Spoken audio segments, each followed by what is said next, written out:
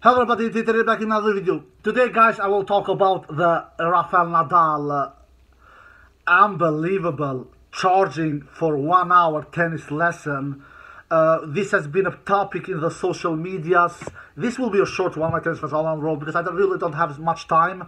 But I just want to, because I'm at work, I just wanted to just come out here and just share my thoughts and just say that you more money I believe you have, you more greedy you are. This is my personal opinion. I truly believe this is true.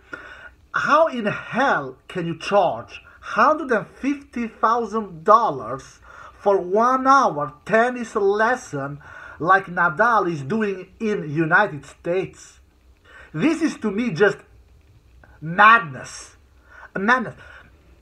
First of all, madness from Nadal and Alcaraz, but mostly from Nadal, because both of them are charging $150,000 for 1 hour tennis lessons with these two superstars.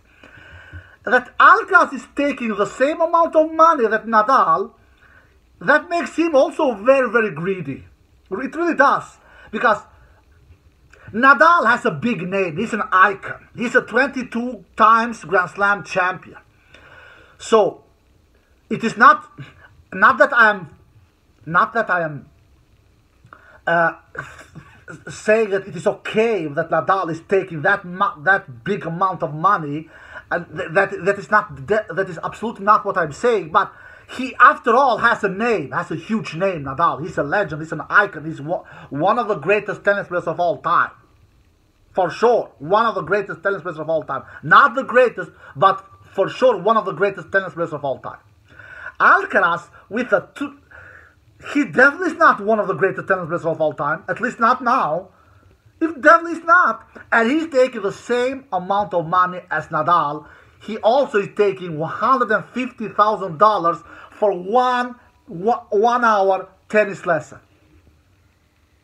Alcaraz, I somehow can understand. Somehow, I can understand. I understand him more than I do Nadal. I'm gonna explain you why. Alcaraz is not. He's rich also. Of course, he's rich also, but he for sure is not as close as rich as Nadal is. Not even close. Not even close. Because of obvious reasons, Nadal is a legend, icon, has played this sport for over 20 years, has been successful for over 20 years in a tennis court, etc., etc. That has not been the case with Alcaraz. He's not been successful in tennis for over 20 years. So he's not even as close as rich as Nadal is. So that Alcaraz is taking that big amount of money, somehow I understand him more. But Nadal, to be this rich that he is, to take $150,000 for 1 hour tennis lesson with some random tennis fans in the United States, rich tennis fans. Not everybody can pay that big amount of money for 1 hour tennis lesson. For sure, not you and me can do that.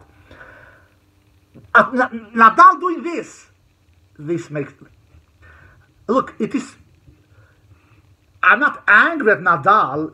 If he can take, if we have idiots, because according to me, these people who pay this much money for 1 hour tennis lesson, for me, these are big idiots.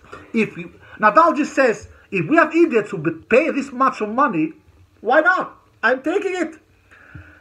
So I'm more disappointed in Nadal to do this kind of thing, to be this greedy. When we have people around the world who are starving for food, who doesn't have that big amount of money, I don't want to speak of myself. I'm not that. I myself, I'm not that rich. I'm not poor. I'm not poor. As in my opinion, as long as you have food on the table, you are definitely not poor. So I'm not poor, but I'm not swimming in money. I have an unemployed wife, I work alone, 4 kids, etc., etc. But I'm not complaining. It is not about me, this video. I'm just saying that Nadal is really greedy. And I'm disappointed at him. To take $150,000 for 1 hour tennis lesson. Rafa Nadal, you can do better than this, my tennis friend. Even though you don't know who I'm a loser according to you, but I'm really, really disappointed at you. Even disappointed on Alcaraz, but actually I'm more disappointed in Nadal. Alright guys, I hope you enjoyed the video. If you did, give it a thumbs up, subscribe, and see you next time. Peace.